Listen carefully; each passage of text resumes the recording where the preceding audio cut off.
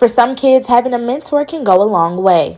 Maybe they're struggling in school and need that extra push, or they're shy and need to open up. That's why 14-year-old Ariana Hoskinson says she found the group I Sparkle 2. I Sparkle 2 has taught me to try new things and be more open to stuff.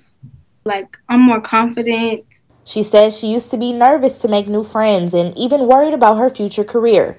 But she says her mentor, Christina Bryant, helped change that. And she offers to help me with school and stuff and tutor me. And she hypes me up when I have a test or something to make me feel like I can do it and I'm not as stressed.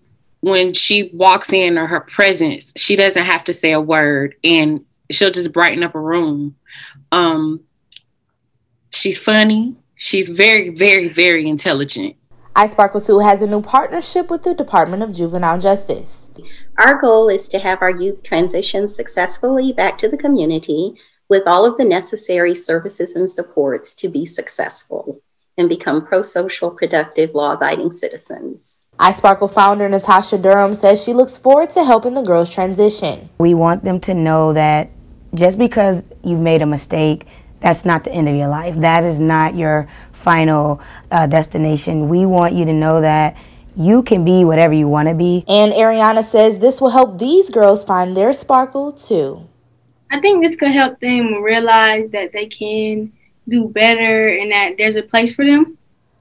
I Sparkle 2 will be working with girls from Macon Youth Development Center and Regional Youth Detention Center. In Warner Robins, Brianna Richardson, 13 WMAZ News.